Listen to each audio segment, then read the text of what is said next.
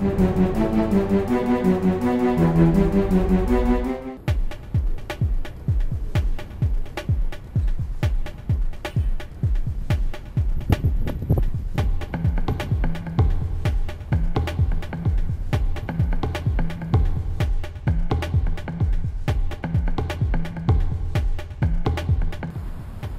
there, Tribe, Helder here.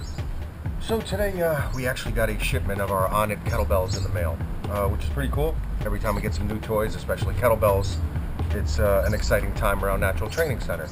So I've been wanting to review the ONNIT kettlebells for a while, just really never got around to it. Finally we had ordered some, and to be honest with you, the experience was great as far as online, very simple. All the information was right there, no headaches, no hiccups. The shipping was excellent.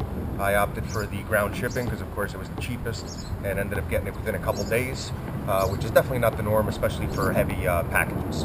So we ended up getting 4 new kettlebells, 2 16 kilogram and 2 12 kilogram.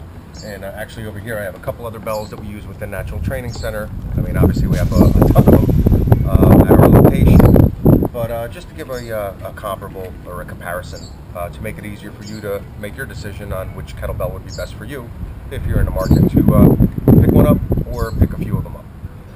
Right from the beginning, just like most kettlebells, or relatively all kettlebells except the competition style bells, they never seem to need this as much. But as far as these other hard style type bells, there always seems to be a little bit of a burr or something here that'll end up catching. We do a lot of catch and release drills within Natural Training Center, and it's something that I'm always looking out for, because the more that you're doing this ballistic work and this handle's constantly rotating, any little bit or any little burrs or any little imperfection will make a big difference in your training. So the first thing I like to do is get some very fine grit sandpaper. You know, just rip off a little piece, all right, anything that you have laying around, and just go ahead and sand the handle down. Very little, just a little bit to get those main burrs, so it feels nice and smooth. Nothing crazy, you don't need power tools or anything like that. Just enough so that when you go ahead and rub your hand on it afterwards, you can feel that it's that much smoother. Nothing's getting caught. Obviously, I have a lot of black on my hands right now, but that just comes with the territory. So keep that in mind. Something that you might want to look out for, maybe even bells that you have laying around at home already, but it is something that wreaks havoc and might even impede your training. So go ahead and give your kettlebells a look, run your hands over it. If you feel like it's getting caught on something, get that sandpaper out and address the issue. So some main differences that I see with the ONNIT kettlebells as opposed to other manufacturers, okay? And nothing's either a plus or a minus, it just is what it is. And you have to take that into account when you do perform your kettlebell practice or your kettlebell training. Depending on what exercise or what type of work that you're doing, you know, these having a wider handle, having a deeper handle might actually be more advantageous than having a shallow one, once again, depending on the exercise that you're doing. And if you do have those choices where you have multiple kettlebells, great.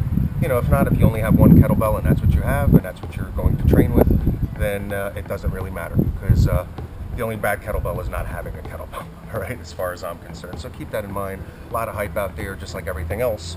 But find something that works for you. Find something that you can get a great price on. Find something that you can get great shipping on, okay? Going back to the ONNIT kettlebell, that kind of answered all 3 of them. The price was great. They're always running some kind of sale. I ended up getting free shipping on these. So that alone is just, it's great. You know, a lot of times it's better than saving 20 or 25%. On the initial price, because shipping a lot of times is, especially when you're going for the 12Ks or 16Ks, they're almost half the price of what you're paying for the actual belt. So you're going to spend that on shipping, so that free shipping is key. So keep in mind when you are looking around that these little things make a very big difference, okay? And it seems like ONNIT is aware of this. You know, they came into the market and they're kind of doing all the things that the other guys were kind of lagging in, because you know how it is, once you get comfortable, you think you're not replaceable, but you know, then when somebody's a little bit hungrier than you, they come out and they start addressing issues that some of us have been telling the other manufacturers for years, all right? So far so good. And what I want to do is basically put them through a little bit of test, all right? Do a couple little catch and release drills with them, and just keep it real so that we can give a good review and an honest review, so that those of you that are watching can make a valid decision on what's best for you, okay? So let's go ahead and play a little bit.